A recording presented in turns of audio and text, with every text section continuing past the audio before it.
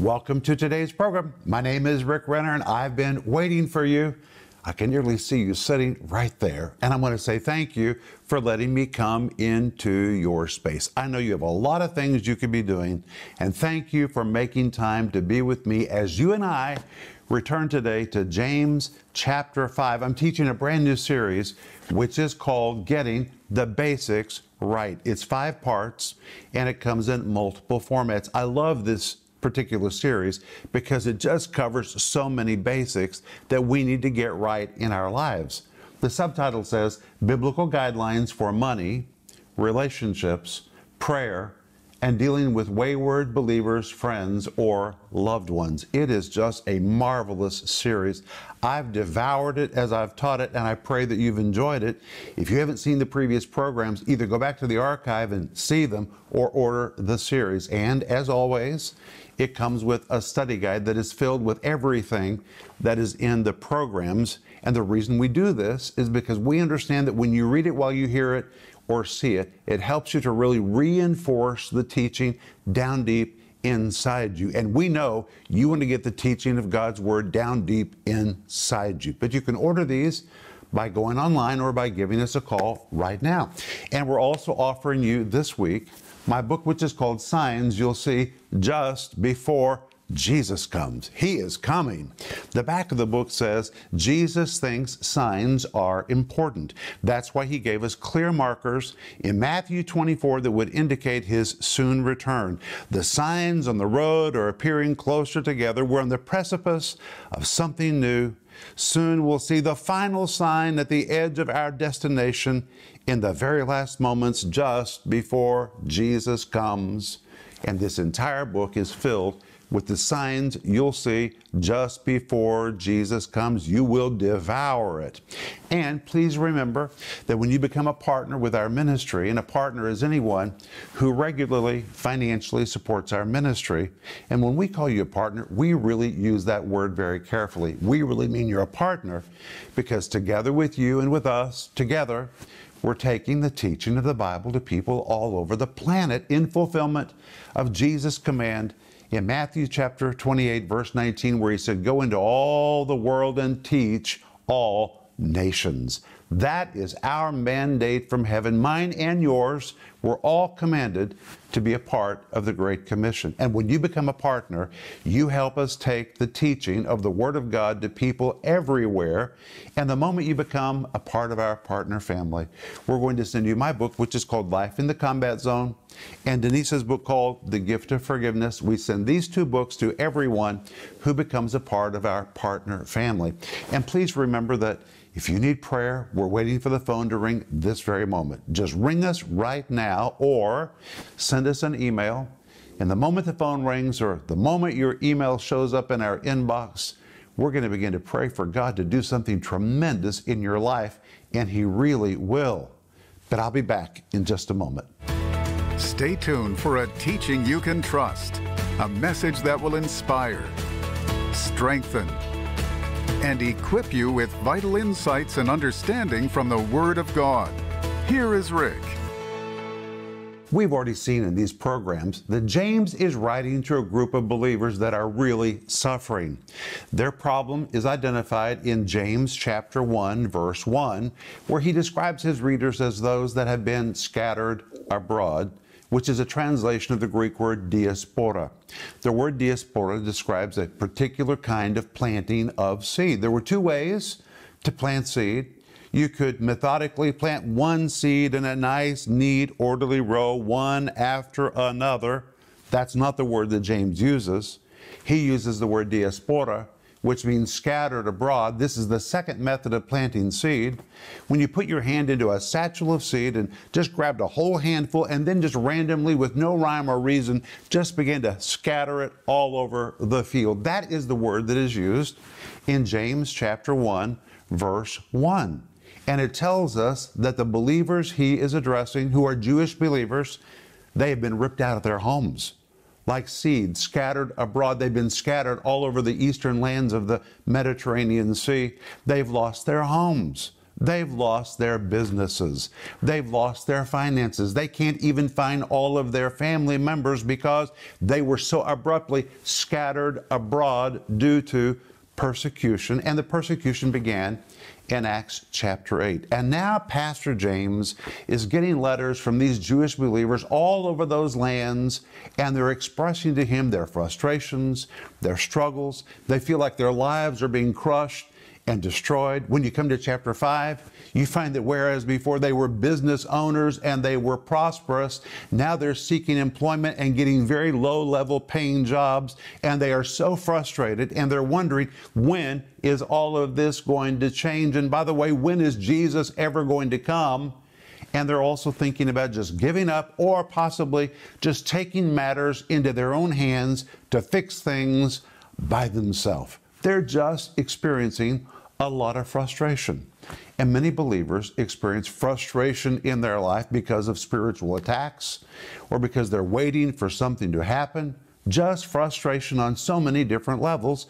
And that's what these believers were experiencing. So when you come to James chapter 5 and reach for your Bible, we always use the Bible in this program, James says to these struggling believers in James chapter 5 verse 10, "Take my brethren, the prophets, who have spoken in the name of the Lord, for an example of suffering, affliction, and patience." But when you read this in the Greek text, it's a little bit different. At the very first of the verse, it uses the Greek word hupodegma, which would be better translated, take for an example. The word hupodegma was used to picture a student who's learning to copy the letters of the alphabet. I remember when I was learning to write, my teacher would give me the alphabet, and I could see how she had beautifully written every letter of the alphabet. And I would sit with my pencil and my pad of paper, and I would try to copy those letters. Every little curl, every little swirl. I would diligently try to copy every single letter. That is the word that is used here. And here James says, when you're going through a rough time, it would be very good for you to remember how those who have been through hard times in the past, how they did it, and how they did it well, and copy what they did. Study them. Study how they forgave. Study how they stayed in faith. Study them and copy them. Take them as an example. And he says, my brethren. Again, we come to the word brethren, which appears over and over and over in the book of James. The Greek word adelphos, from Delphos, which is the word for the womb of a woman, but you put an A on the front. It's two or more born out of a womb of a woman. Hence, it describes brothers or sisters, but it was used in a military sense to describe comrades in a fight or soldiers that were faithfully slugging it out together. So it carries the idea of camaraderie or brotherhood.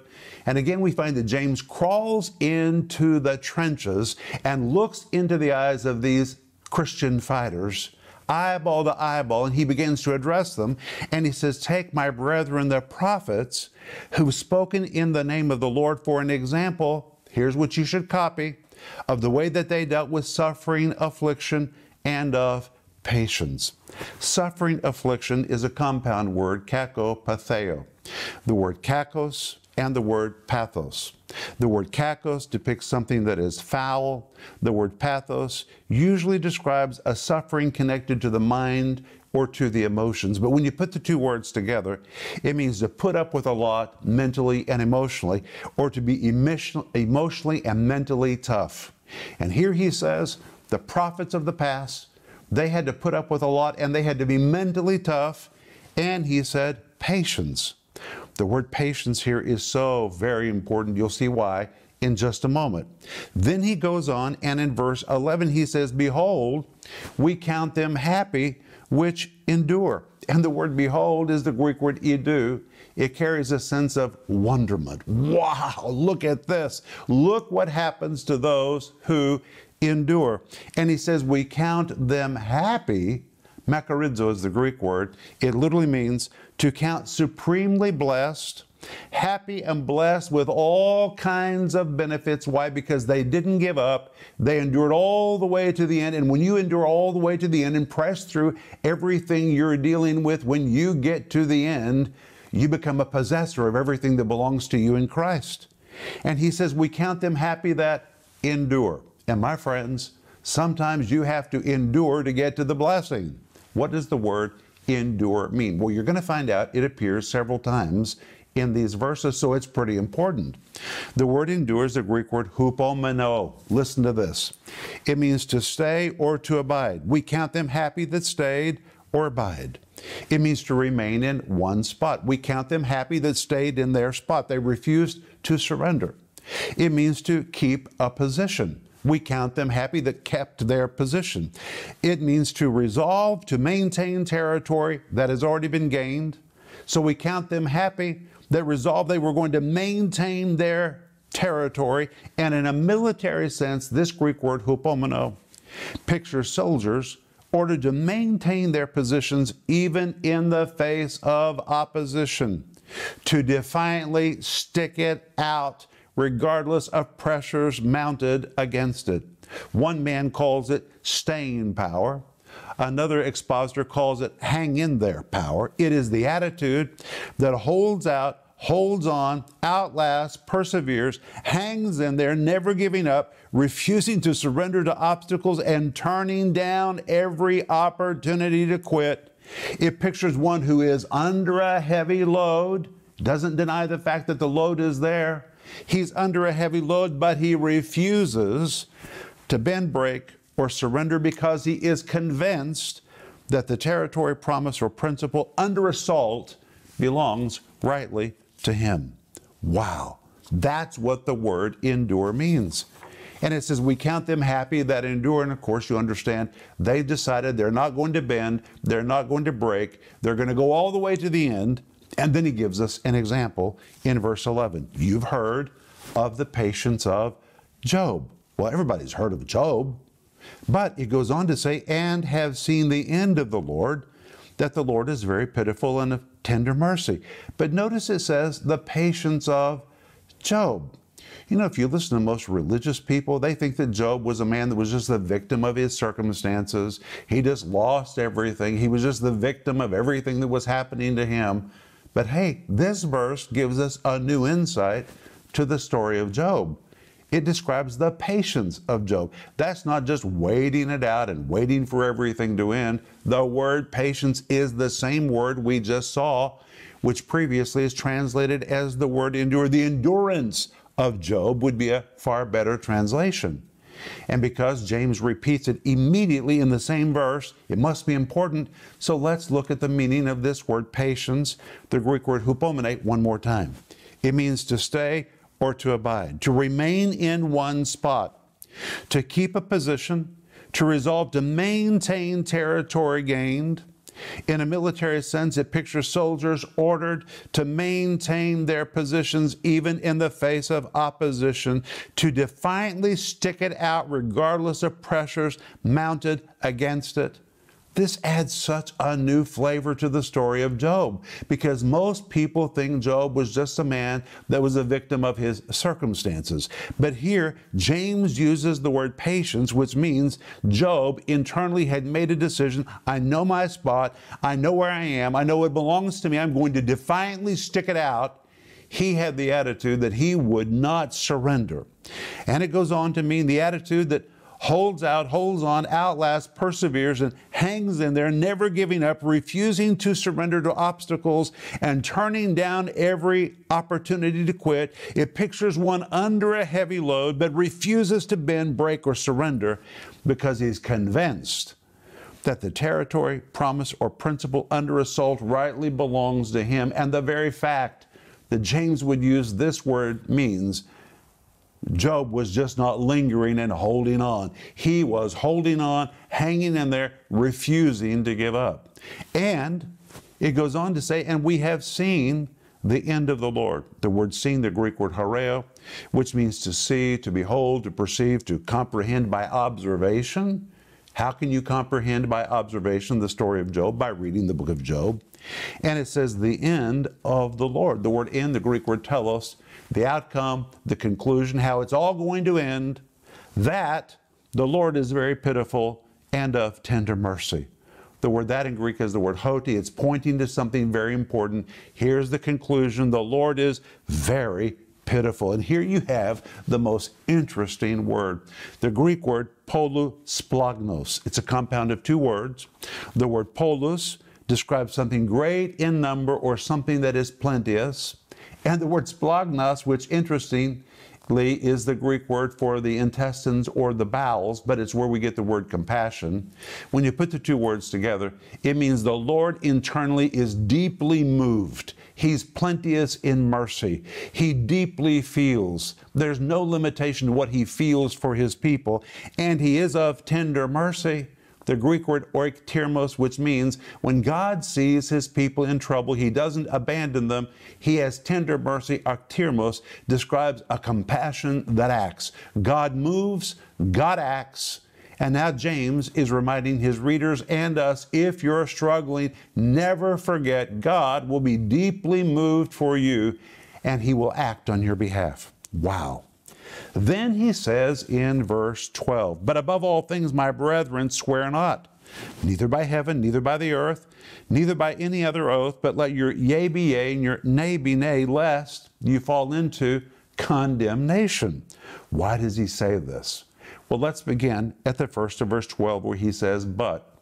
And the word but in Greek is the word de. It is an exclamation mark. It means categorically, emphatically, above all things. And then he says again, my brethren, above all things in Greek says propanton, above all else, my brethren.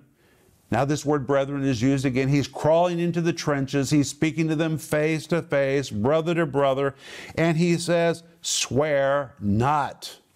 And the word swear is a Greek word which means to swear, to make an oath, or even better, it pictures a rash or threatening oath, or it pictures one who is swearing that he is going to take matters into his own hands. This person is tired of the injustice that he's feeling, tired of waiting for things to turn around, and the temptation is to say, you know what, I'm just going to take matters into my own hand. And James says, don't do it. Don't do it. Above all else, the word but, the Greek word de, an exclamation mark, categorically, emphatically, don't do this. He says, neither swear by heaven, neither by earth, neither by any other oath. The word neither in every case in this verse is the Greek word mete, which means neither, never, ever. Keep it beyond the realm of possibility. Don't even go there. Don't even go there. Don't swear by heaven. Don't even go there. Don't swear by the earth. Don't even go there. Just keep it out of the realm of possibility. Neither swear by any other oath. Any other oath in Greek means by any other pledge, oath, or threatening statement. And I have to tell you that this reminds me of the words of Jesus, who was the half-brother of James. They had the same mother, but they had different fathers. James' father was Joseph. Jesus' father was God.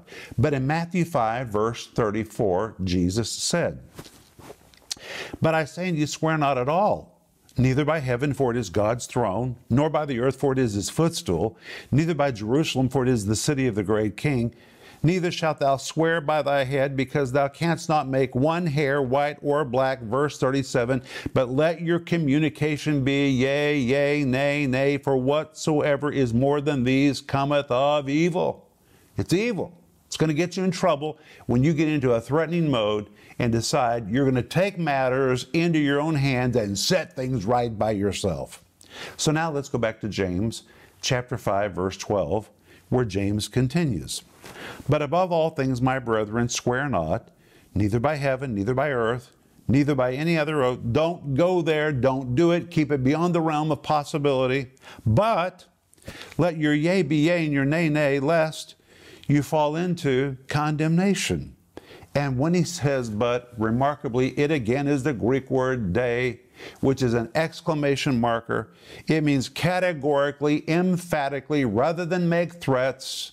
He says emphatically, let your yea be yea, let your nay be nay. What does that mean?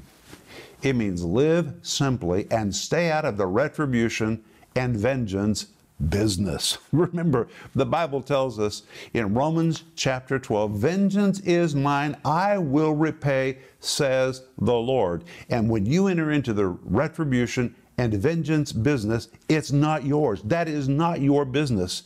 It clearly says in Romans 12, I will repay, says the Lord. Don't get into that business. And remember, the law of sowing and reaping, what you dole out to others is what's going to come back to you. And so James says, hey, keep it simple. Stay out of the retribution and vengeance business. Just let your yea be yea, your nay be nay. And then he adds, lest you fall into condemnation. Fall into condemnation. The word fall is a translation of the Greek word pipto. The word pipto is a well-established word used all over the New Testament. Here's what it means. It means to fall.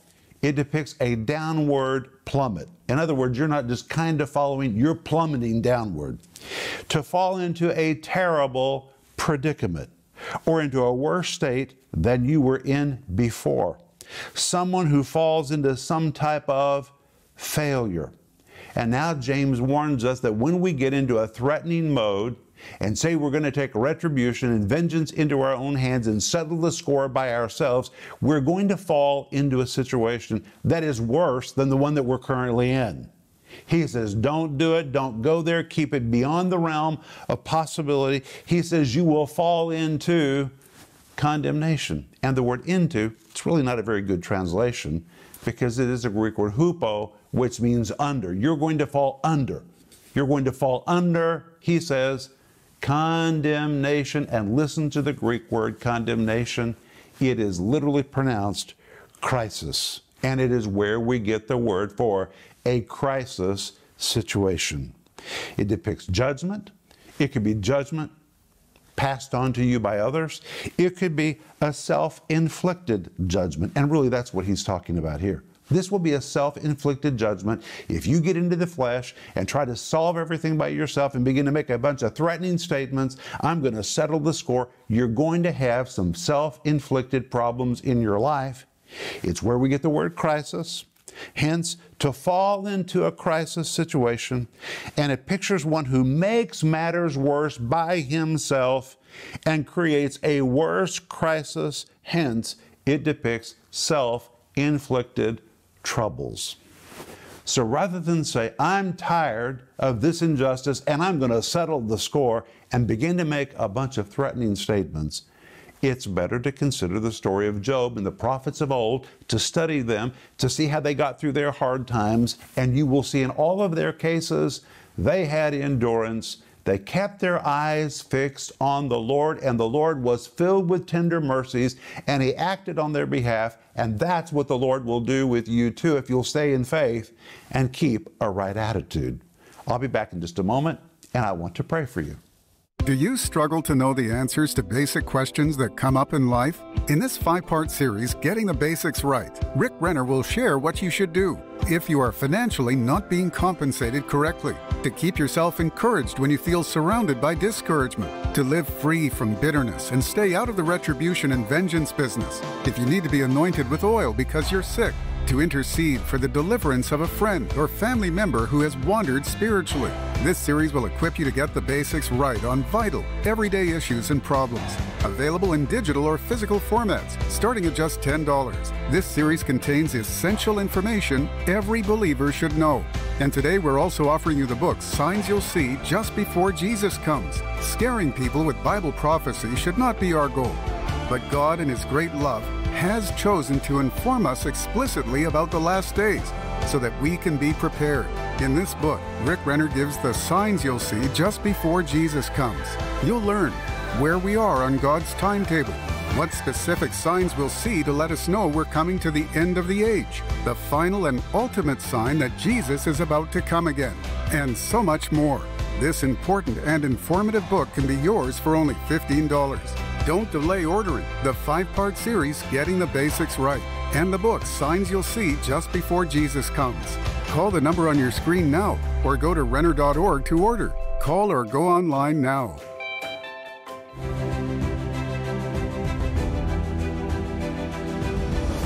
Hey friends, this is Rick Renner, and right now I'm standing in what's going to be the future studio for our television ministry in Moscow, Russia. Who would have ever believed that we would be broadcasting the Word of God from Moscow to the ends of the earth, that that's exactly what's happening. Romans 10:18 says their words will go into all the world, their voice to the ends of the earth, and it's really happening.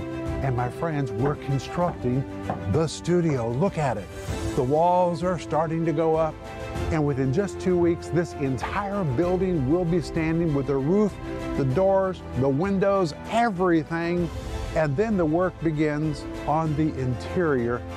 And I get so excited thinking that right where I'm standing is where I'm going to be seated looking into the camera to teach the Word of God to people all over the world who are crying out and who are saying, God, please send us someone with teaching that we can trust.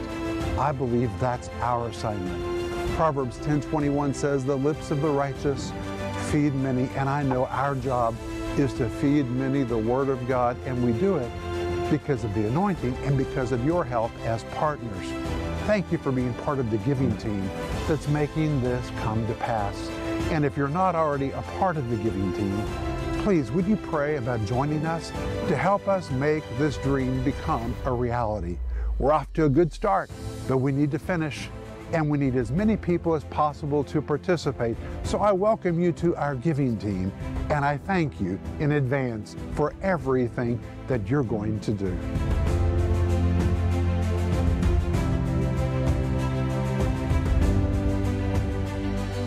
Wow, today has been so rich, and we're barely getting started. So tomorrow we're going to come back and continue in James chapter 5 and learn about the power of praying for one another. And by the way, if you need prayer right now, call us. We're waiting to pray for you. Just ring our phone or send us an email. And the moment we hear from you, we'll begin to pray with you for God to do something so wonderful in your life. But remember that we're offering you my brand new series, which is called Getting the Basics Right. Is this an amazing series? It's 5 parts. It comes in multiple formats. The subtitle says Biblical Guidelines for Money, Relationships, Prayer, and Dealing with Wayward Believers, Friends, or Loved Ones. And as I always tell you, it comes with a study guide because we want you to be able to read the material while you listen to it or while you see it. The Bible says faith comes by hearing, and hearing by the Word of God. The Greek actually says by hearing and hearing and hearing and hearing. When you hear it and read it and read it, you really get the teaching down deep inside you. So please order yours today by going online or by giving us a call. And we're also offering you this week my book called Signs You'll See Just Before Jesus Comes. People often say, are we really close to the coming of Jesus? Well, if you know the signs that Jesus gave us, you'll understand we're pretty close to the coming of Jesus. And this book, Signs You'll See Just Before Jesus Comes, will thrill your heart and just ignite your faith to believe we are on the precipice of the coming of the Lord. But you can order this also by going online or by giving us a call. But Father, we thank you that those who endure to the end are the ones that are supremely blessed. Help us to grab hold of the power of the Holy Spirit and the Word of God and endure to the end and push through every obstacle. In Jesus' name, amen. I'll see you tomorrow. But remember Ecclesiastes 8:4, where the word of a king is, there really is power.